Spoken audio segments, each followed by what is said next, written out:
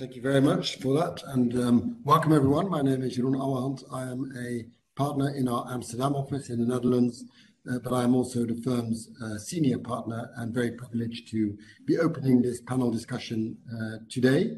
Let me start off by saying that, first of all, Clifford Chance is really a proud supporter of the armed forces community.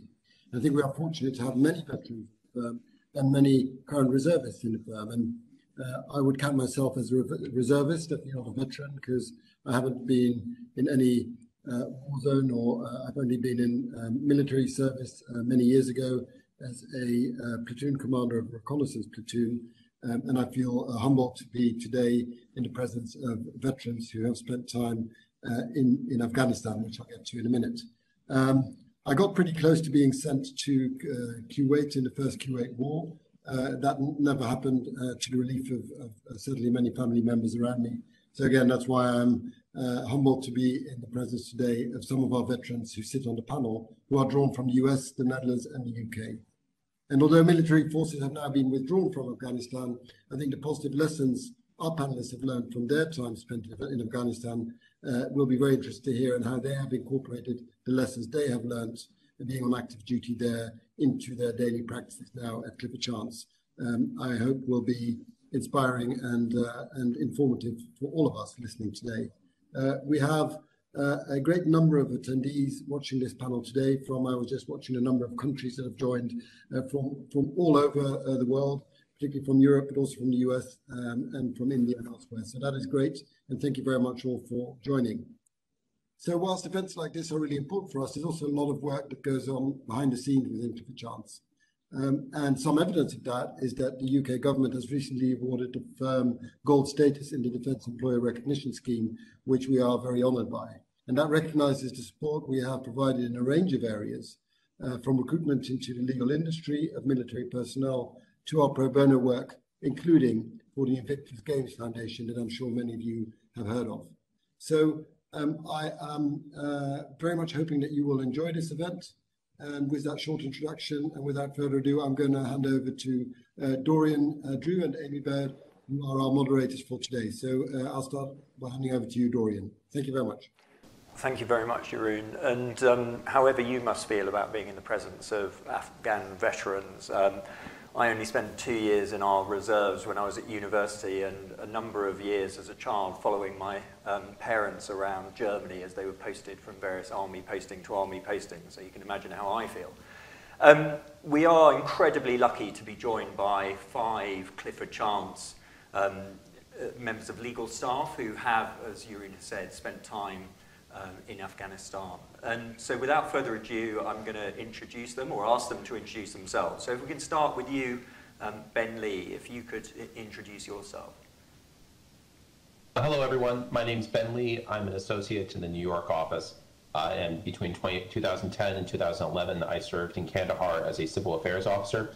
Our civil affairs corps is sometimes called non-kinetic work by other branches. Hearts or minds, we weren't picky which one we got. And staying with the United States, Latiz, I wonder if you could introduce yourself. Good morning, everyone. My name is Latiz Tangerlini. I'm an associate in our New York office. I work in the litigation department, specifically working in white-collar crime and regulatory matters. I deployed to Afghanistan in 2014. I was in Bagram. I worked primarily with facilitating key leader engagements to the command. So that meant helping our general when he needed to leave and do area travel, but as well as helping individuals come into Bagram as well.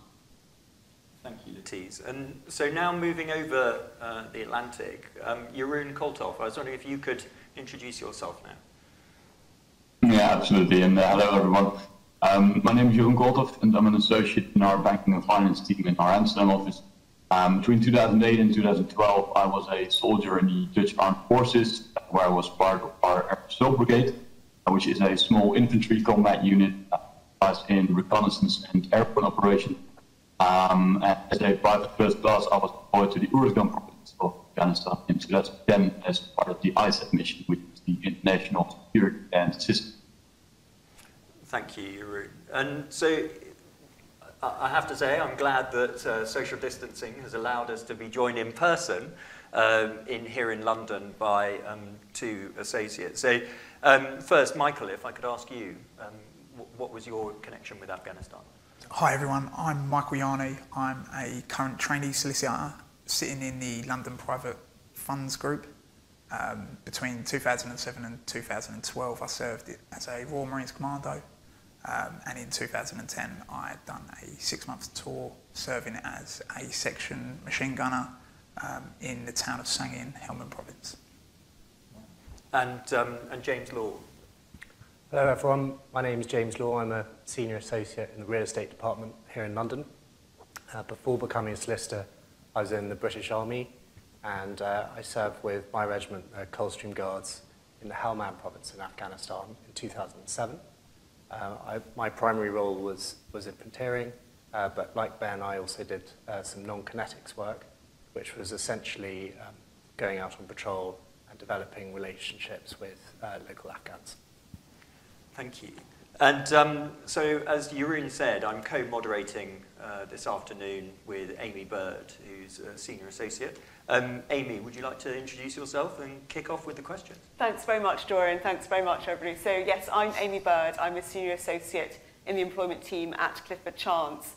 And my connection with the Armed Forces Network is that my husband is currently serving in the Royal Navy. I've heard a lot about his military experience over the years, but I've been absolutely amazed and inspired to hear in our rehearsal sessions from the experiences of our veterans in Afghanistan. So I'm really delighted to be able to share with you their experiences today, and hopefully people will get insight for themselves as to how those personal reflections can help them in their daily lives. So the first thing I'd really love to hear about, and for our audience to hear about, is those first impressions that our panellists heard and gained on arriving in Afghanistan. And I'd really like to come to Jeroen first on screen about this. And Jeroen, can I ask you, when you first arrived in Afghanistan, what was your main impression and what has stuck with you since you've been there?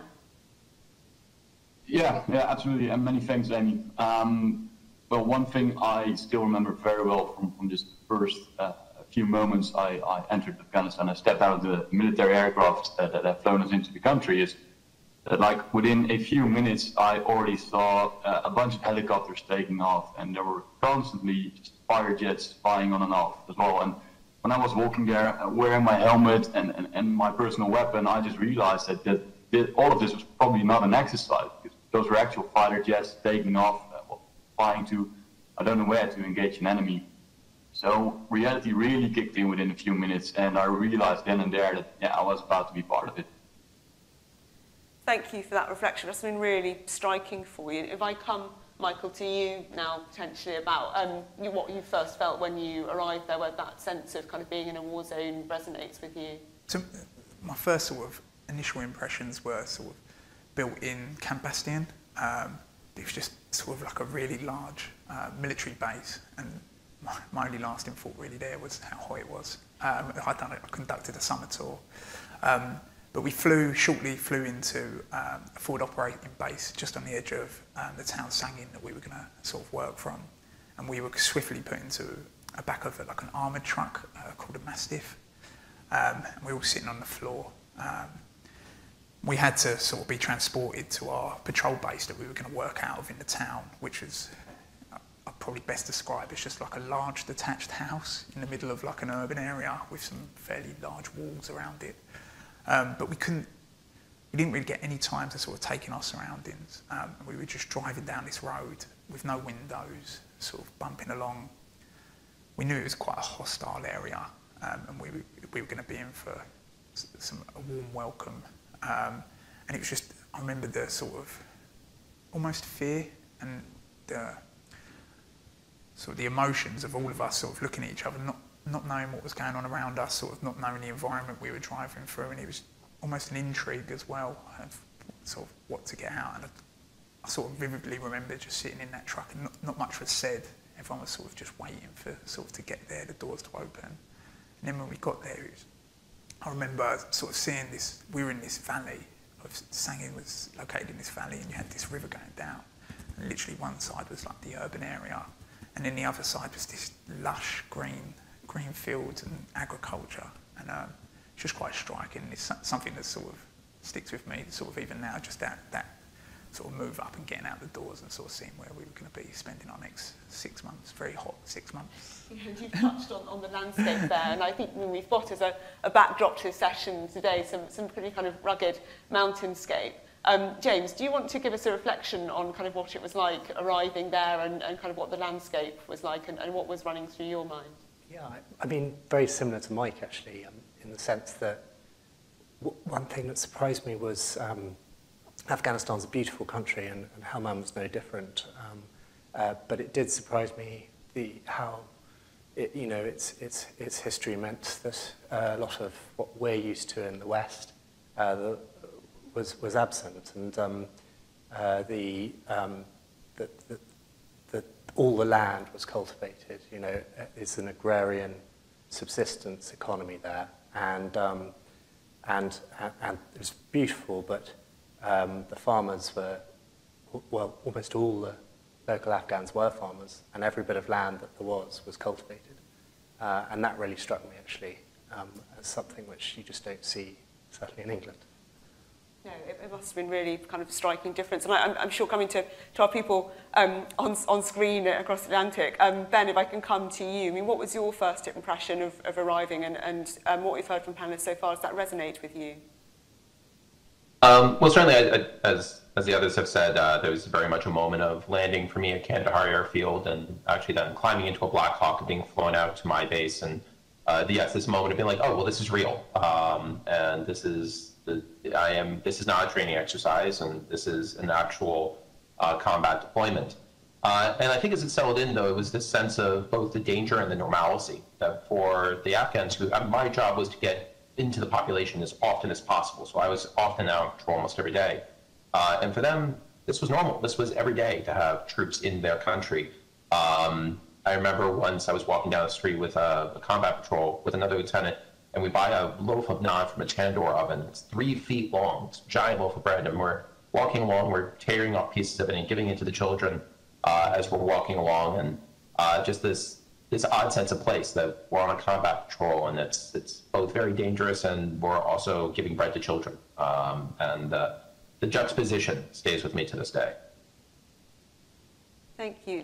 Latisse, does that resonate with you, or your first impressions on arriving, that kind of dichotomy that Ben's just been describing? Absolutely. I distinctly recall we were on a C-17, which is a rather large military aircraft. We were a bit spread out when we were flying in country. And I remember the crew telling us overhead, it's time to pack up, button down everything you've got, we're about to land. And as I got up to put my items away, I had an opportunity to look out the window. And Bagram is located within a vast, stunning mountain range. And I looked out, and it's just absolutely beautiful. It reminds me of something I would see at home in California. And it wasn't until we were all walking off of the plane and I heard the sirens that let all of the people on the base know there's incoming. It really jolted me back into the reality that while we were in this stunning mountainous terrain, we were still in an active war zone. So that's definitely an experience that I had that seems to have resonated and been very similar to that of my colleagues. So thank you for all of those. I suppose, Ben, picking up on the point that you were talking about in relation to the Afghan people, we've obviously heard that over the years, you know, there have been very difficult circumstances in Afghanistan for the Afghan people. I mean, what were your sort of impressions about, you know, Afghans and how they responded to the difficult circumstances that they faced during those years? Mm-hmm. I think it was the resilience of the people, and everywhere that we had met. Everyone I had met had been in a war, or anybody under 30 had grown up knowing nothing but war. Anybody who was older than 30 had only known a limited amount of peace. And so, but still, the resilience of people were just going on about their lives, and still also holding on to this remarkable generosity, and also this patience with me I was a lieutenant with the Civil Affairs Corps, being like, well, how can I build you a road or a school or a clinic or something to help develop the governance? And they had heard all this before, but they were still very generous hosts and very much willing to work with us.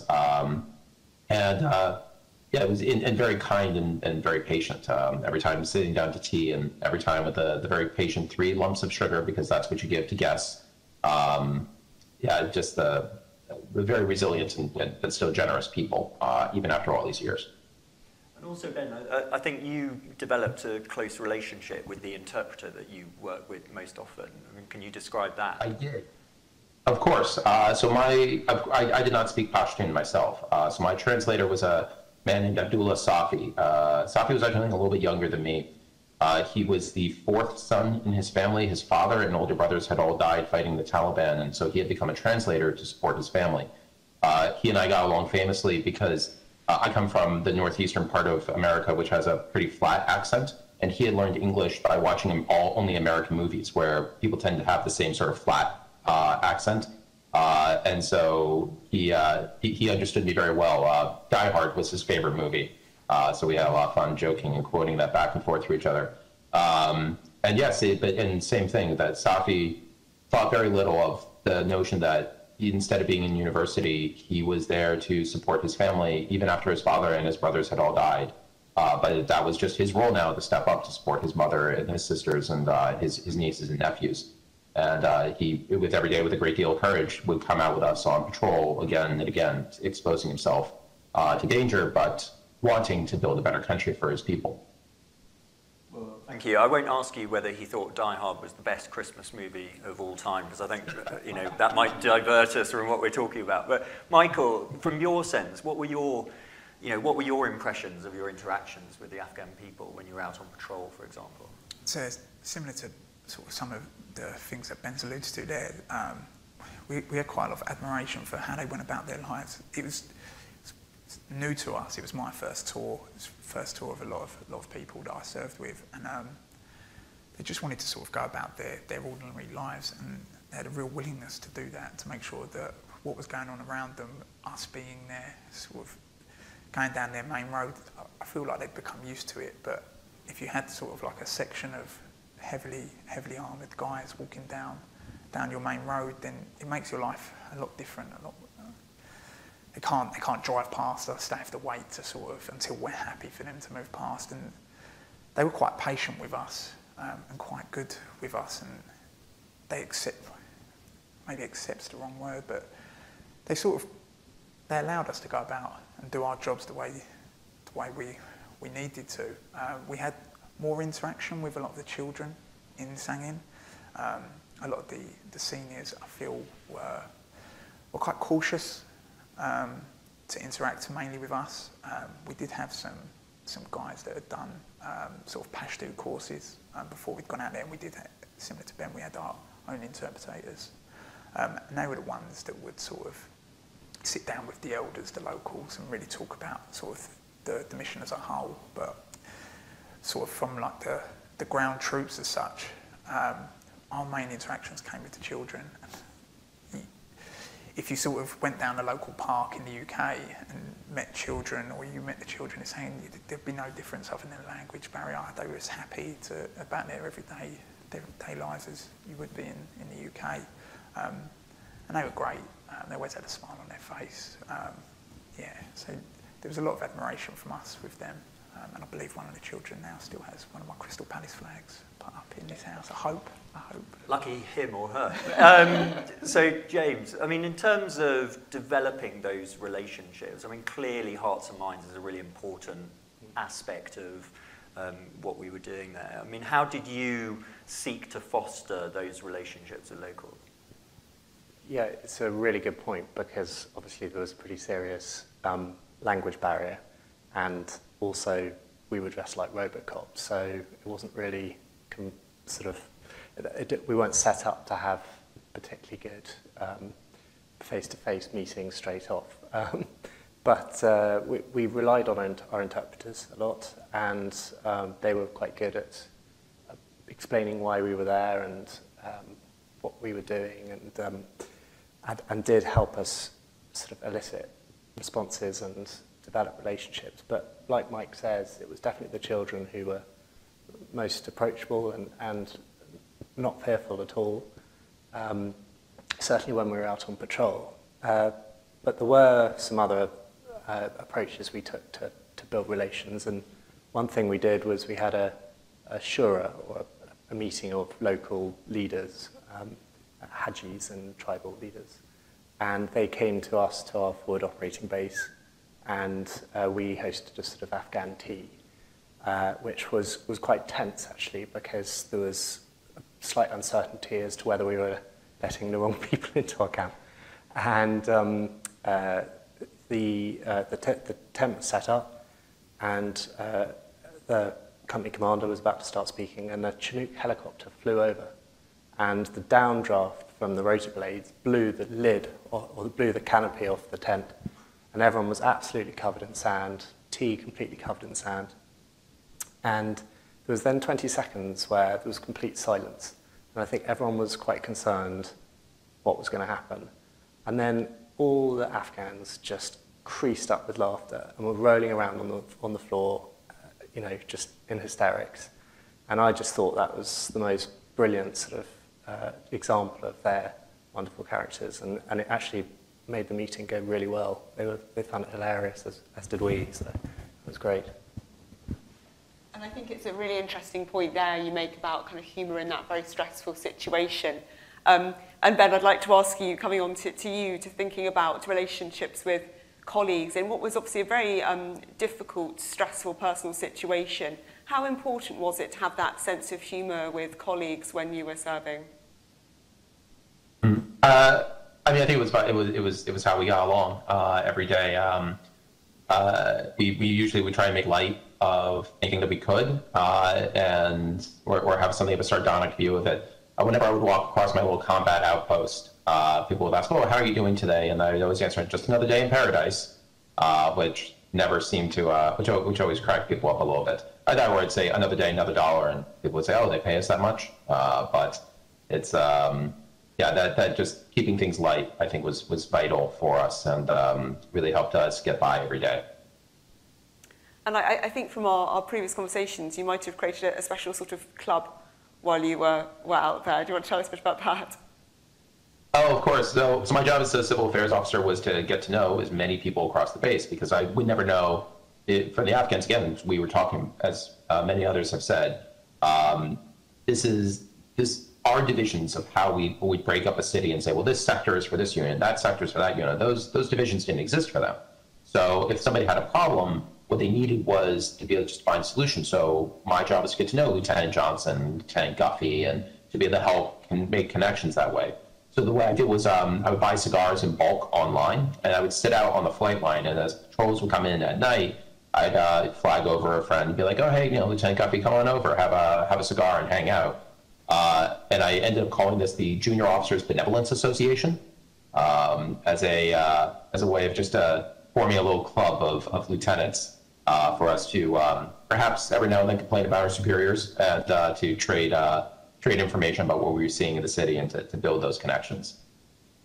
Thank you, which I'm sure must have been really valuable. And Latisse, I'm really interested in hearing from you as well, and how in this very difficult personal situation, how you kind of worked with colleagues to make people feel a little bit better perhaps and get through that situation. Yeah, definitely. I mean, like Ben, I found camaraderie to be vital to our success, as well as humor. So one of the things that we did often, at the end of a long day, we would huddle around. I had a small team of about 6 people, and we would all huddle around one laptop and try to watch a funny movie, just kind of as a way to transition from the stress of our 12 to 15-hour day into the night. Although we're often woken up again by those same sirens of incoming, but it was just a nice way to kind of separate our work from whatever kind of personal life or semblance of a personal life we could create while deployed. And another way that we found humor was initially a camaraderie building exercise. We would all work out together, and we would set out to go on runs around not only Bagram Airfield, but also our smaller camp. And as we've noted earlier, Bagram's at a rather high altitude. So as soon as we all arrived, we thought we were at the peak of our physical fitness.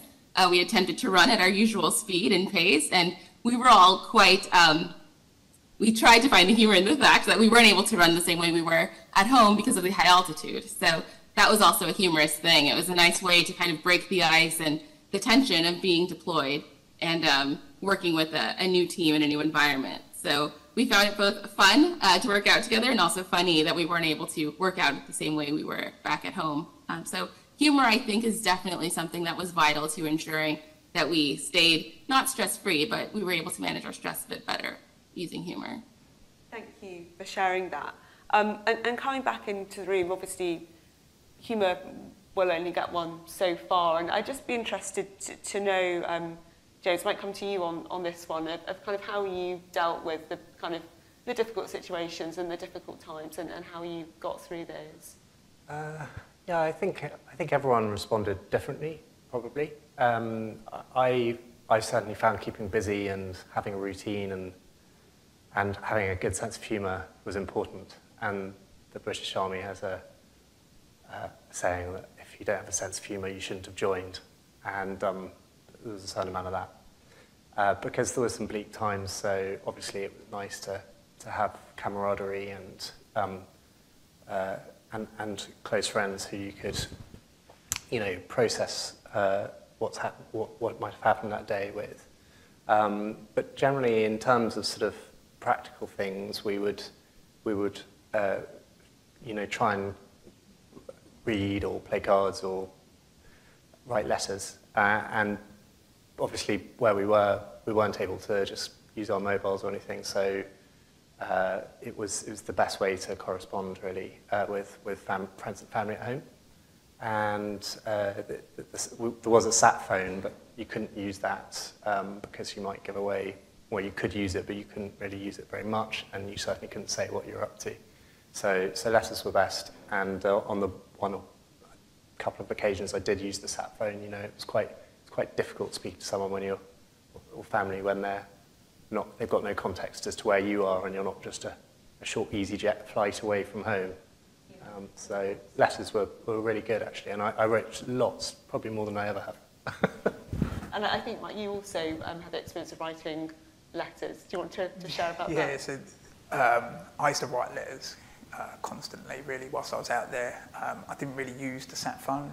I had a girlfriend at the time, and my mum, but I always found it really difficult to sort of explain how I was or what was going on over the phone, because they'd ask lots of questions that I wasn't necessarily going to be comfortable speaking about. But we used to have these things called blueies, these blue letters that you sort of wrote on, and then you could sort of stick them all together and send them off. And that was my main way of communicating. And there was a time after a few traumatic events had happened, and I wrote a letter to my uncle.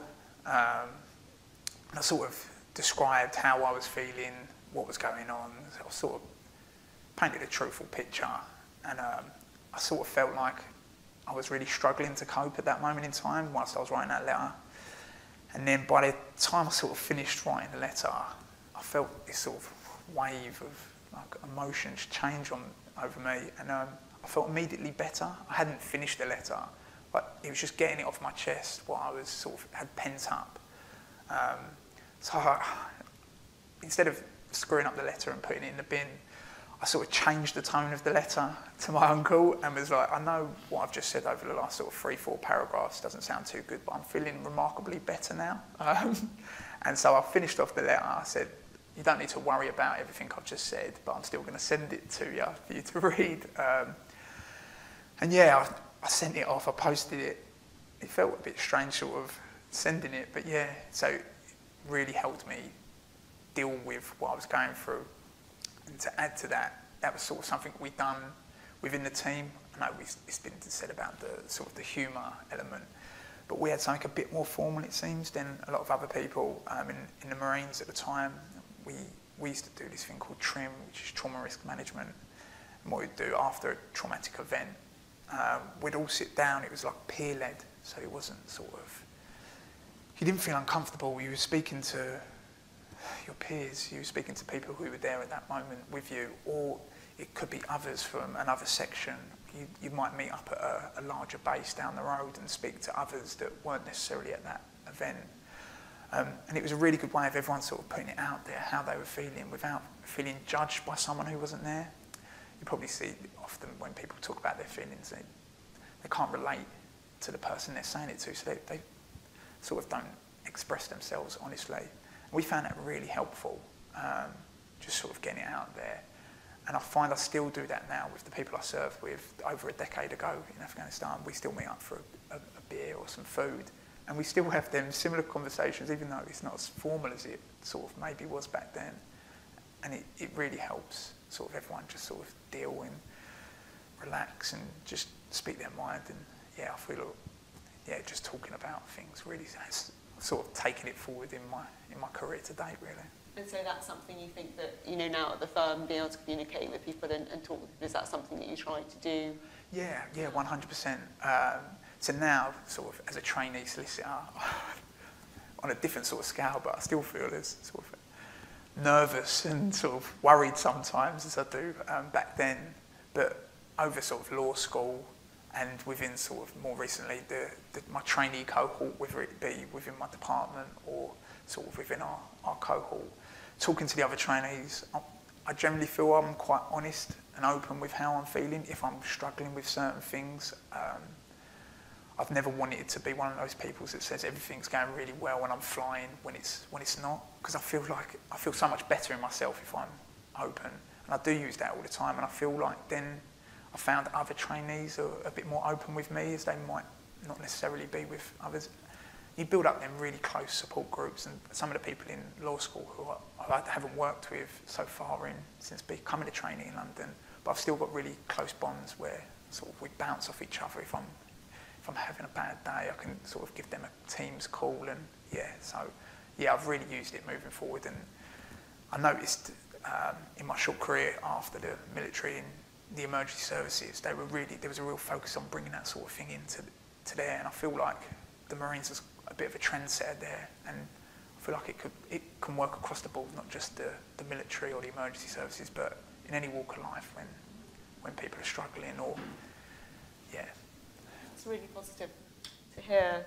Well, Michael, I have to say, as a trainee, if you're willing to have people change the tone of your letters, you're very welcome to come to litigation. I'd be delighted to have you as my trainee. Although I think your sense of humour is somewhat probably going to be suspect if you think that you're able to influence people by giving them a football shirt from Crystal Palace. But anyway, moving on. So, I mean, the reference that you made to Blueies actually resonates with me, because shortly after the Falklands War back in 1982, my father was posted, I think for 4 months, down to the Falklands. And he sent loads of those Blueies and sometimes sent photos as well.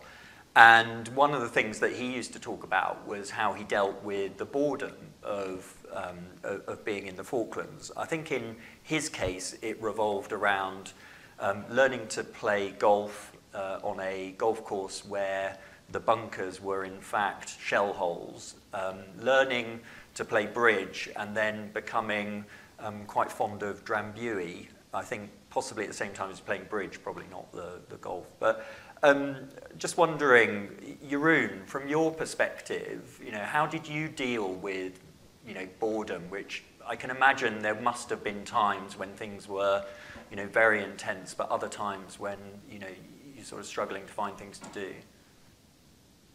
Yeah, no, there's lots of boredom in the army, lots of waiting, always. And there was a couple of things that we then did. I think sports mostly, and depending on, whereas we would be on the main army base where you had an actual gym where you could work out, or if you're in a forward operating base, you use just spare wheels of vehicles to put some weights on.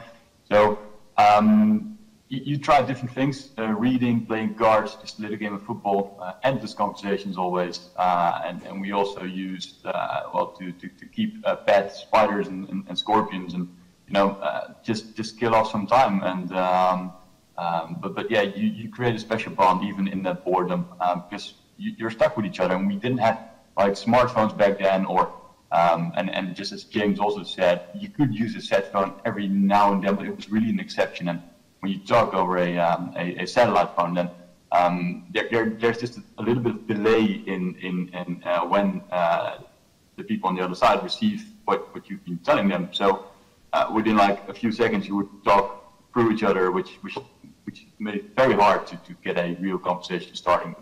In the army, there's lots of boredom, absolutely. have to say, Jeroen, I mean, you're in a sort of a dangerous enough place as is. Are you, sorry, did I hear right that you tried to turn a scorpion into a pet?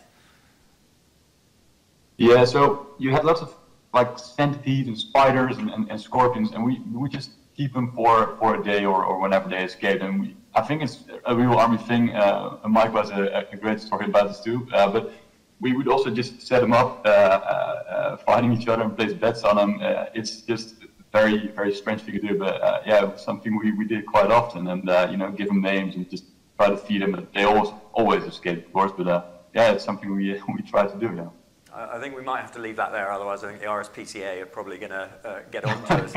Latiz, my sense is with what you were doing, you probably didn't have much time to get bored, but you've obviously referenced watching films to unwind, but I mean, from your perspective, was it pretty much full on 24/7? We were rather busy, but in the Army in the US, we have this phrase, hurry up and wait. So there were often times when I would be waiting on the tarmac for a key leader or a visitor to come to the command.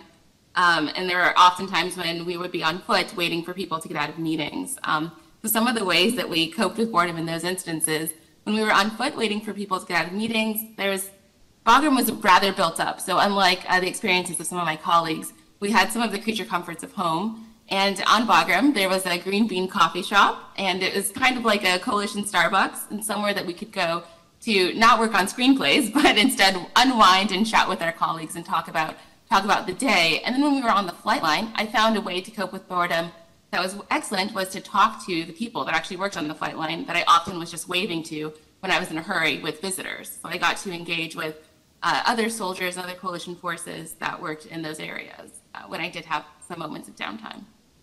And what about you, Ben? I'm presuming, you know, smoking your cigars, which I'm sure were not Cuban, would have been something that would help you pass the time. But did did you have particular coping mechanisms?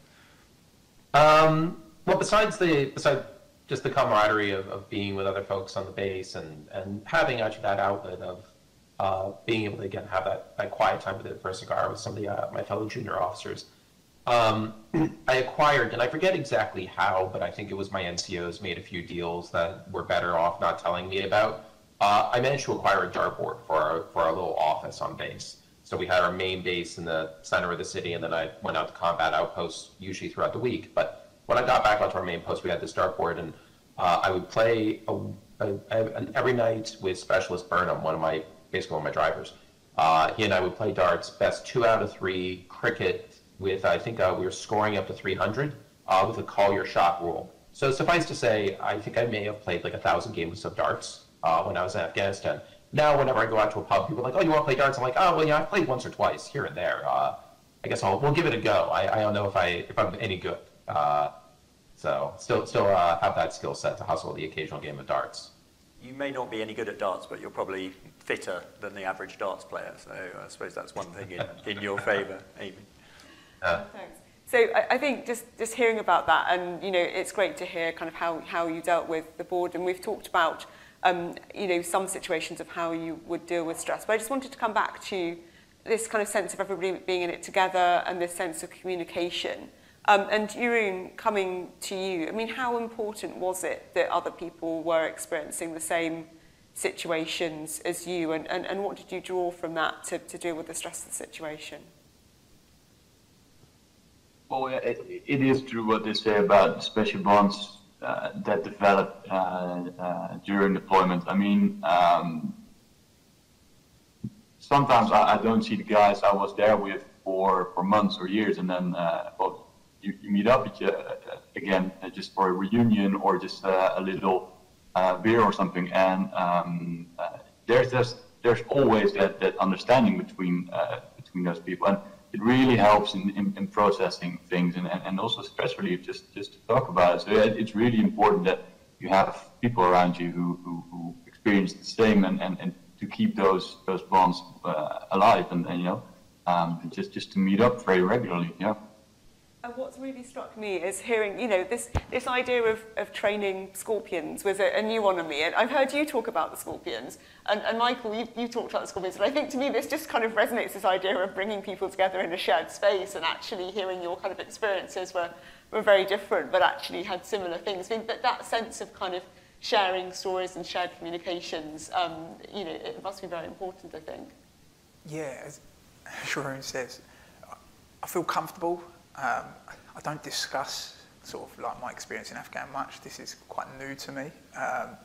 But if you put me in a room sort of with the people I served with, or people who have been to Afghanistan before in whatever role, but in some sort of role, then I feel comfortable speaking to them. I feel like they'll understand the things that I have sort of gone through, even if they weren't there, or the things, their tour might not be comparable, but I feel like there's that shared sort of experience. As you already said about the scorpions, I did keep a scorpion for a little while to fight off the camel spiders, but he didn't take too well to the 10-man ration packs that I was trying to feed him, so I had to let the scorpion go about its way. But yeah, it seems like no matter the humour, the experiences, they do really sort of cross over, no matter the, as you probably expect just on this panel, our experiences are completely different, but also very similar, if that makes sense. Yeah.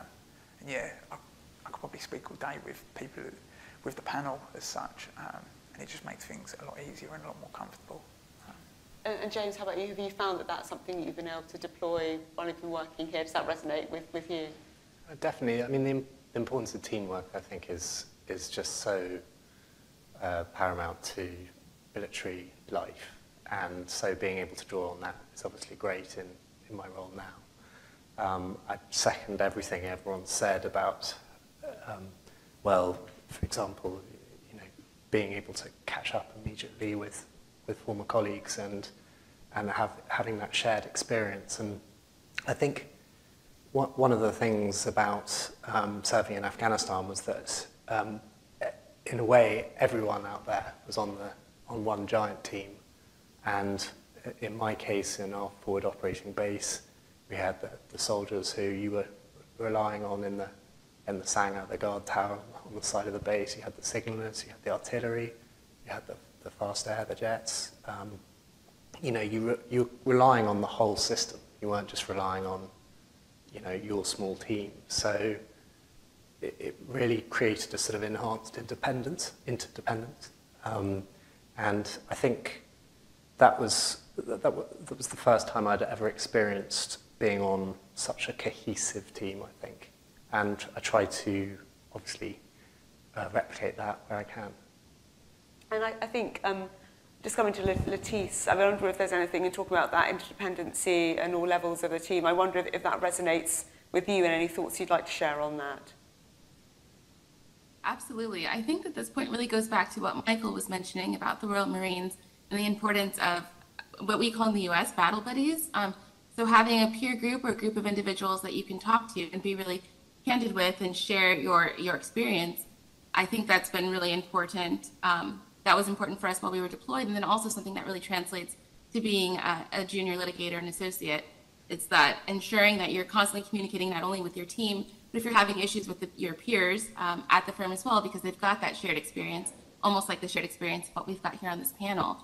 You always know that there's a group of people that you can return to that will know exactly what you mean when you mention the hardships or experiences that you're going through. So that was something that was very important to me by being able to share that experience with my colleagues. And Ben, I think from your description earlier of this club that you initiated, it sounds as if that kind of that sharing was something that's very important to you as well. Absolutely, and there is certainly a rhythm that you fall into with working with people in that way, and the closeness of those bonds. I was actually thinking of also of how then everyone, what James was saying of it's all one big cohesive team. I was involved with helping my translator Safi. I was involved with helping him get his mother out of Afghanistan in the final weeks, and working with other veterans, and how there was very much people falling into those sort of same roles of everyone's part of a team. So people who I never met before, communicating with them, but they were Afghan veterans, and saying, what are you doing? How can I help you? And them saying the same to me, and everyone communicating very seamlessly and falling right into those rhythms. And also, everybody in the Junior Officers Benevolent Association, calling all of them up, Lieutenant Thompson, Lieutenant Hinchy, and being like, hey man, we gotta get this thing done, can you help out? And everyone, again, very seamlessly falling in to do whatever they could. Very old hat rhythms, I think.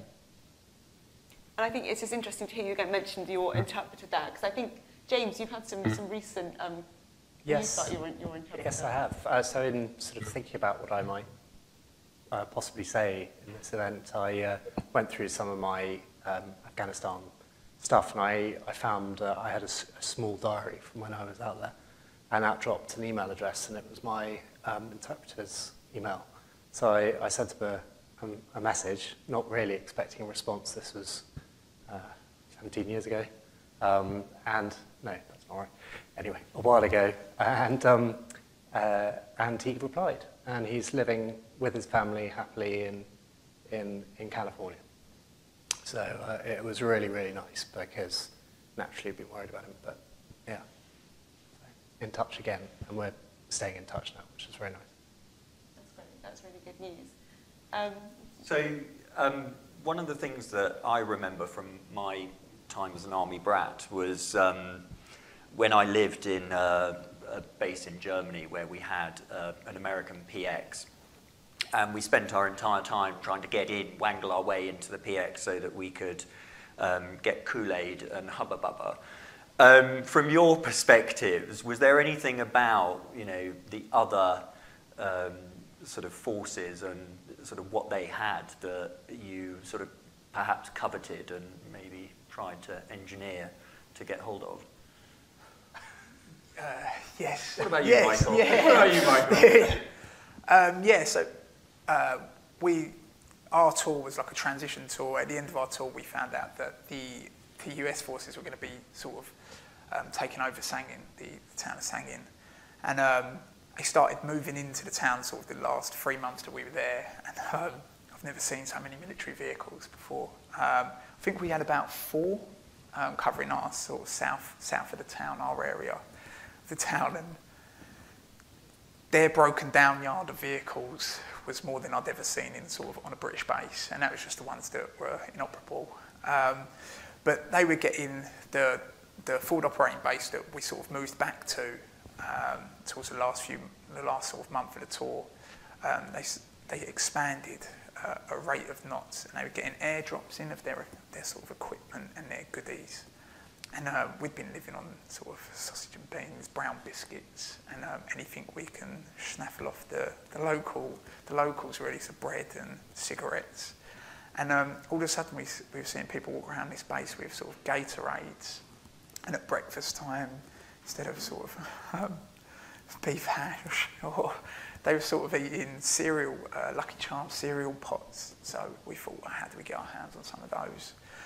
So we asked the troop that had the vehicles if we could borrow one of their jackals, which is sort of like a sort of convertible truck. And we went out to the back of the base. We had to get permission off the people on the Sangin just to make sure they didn't sort of shoot at us as we went out to the back. We went up to the US Forces airdrop sort of crates, and under the cover of darkness, we decided to load up on Gatorade, and they had protein shakes, all sorts. It was amazing, really. We brought it all back, and we made a good job of sort of hiding it. And then we got a phone call shortly after from the people whose vehicle we'd used saying, "You need to come clean. You've been caught." They're not impressed with you guys sort of helping yourselves to their Gatorade. So we gave back half our hoard, and it was commented on how much we'd sort of borrowed, I'd say. We were definitely planning on sort of giving it back. And managed to keep the other half. It went unnoticed, and we had a lot of very happy War Marines after that.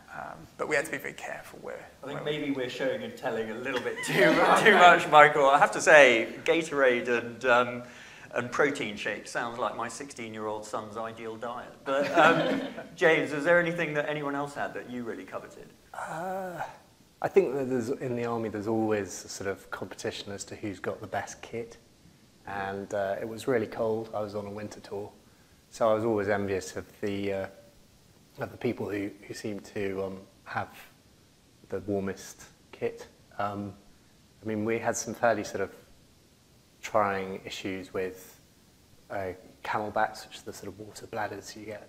We had them on the back of our body armour, and they would actually freeze when we went out on patrol, which obviously wasn't ideal. And yeah, for all the clobber, you could be left with fairly depressing rations, and yeah, there was definitely a yearning for better kit. Jeroen, I've got to be thinking that the Dutch Army is going to look after you. Am I right in that, or am I mistaken? No, they do, absolutely. There's a lot of news coverage always about budget cuts, but when you go on deployment, they make sure you have the right kit. But just like Michael's story, we've also handed over to the US forces. So I was the last or second to last combat unit from the Netherlands in Oerskan, and we did go on patrol with some US troops, and well, we swapped kits. So back home, I still have a complete US uniform from the 101st Airborne Division, which some of you may know from the miniseries Band of Brothers, which I used to watch as a kid, like all the time. So it was a bit of a dream coming true to get the Screaming Eagle badge from the Airborne, just swapping it for a bit of the Dutch camouflage or whatever. So, but it's also very, I recognize what James said about who has the best kit, and you try to swap things and make it better, and yeah, it's something that happens all the time.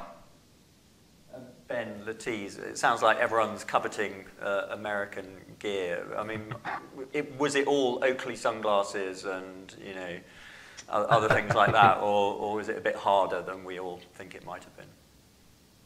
Ben, what do you think? Yeah, well, I mean, I think that in the U.S. Army we thought it was hard, but I suppose I thought I had it hard in the U.S. Army, and then I met people in the Canadian Army and the British Army, and I was like, oh no, I'm spoiled. So that's. I think that I was actually thinking of a story of where the bounty of the U.S. supply chain, my clever NCOs, the same ones who managed to acquire a dartboard for me, had managed to do something that was almost out of Catch-22. We were the 411 Civil Affairs Battalion, but Civil Affairs is a type of special operations group. I'm not a cool guy, I can't jump out of helicopters or anything like that, but it's a special ops model. So a battalion in a civil affairs unit is actually the same size as a company for most people.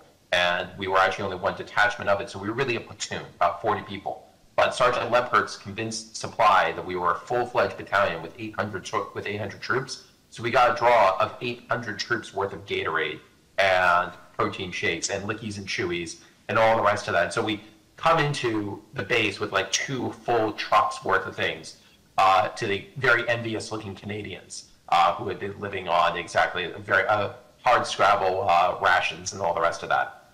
We promptly began trading them Gatorade for additional patrols and for other things. But yeah, just ripping the tarmac off of the truck, and it's just nothing but goodies as far as the eye can see. And we're like, well, the Americans are here, so it's fun times.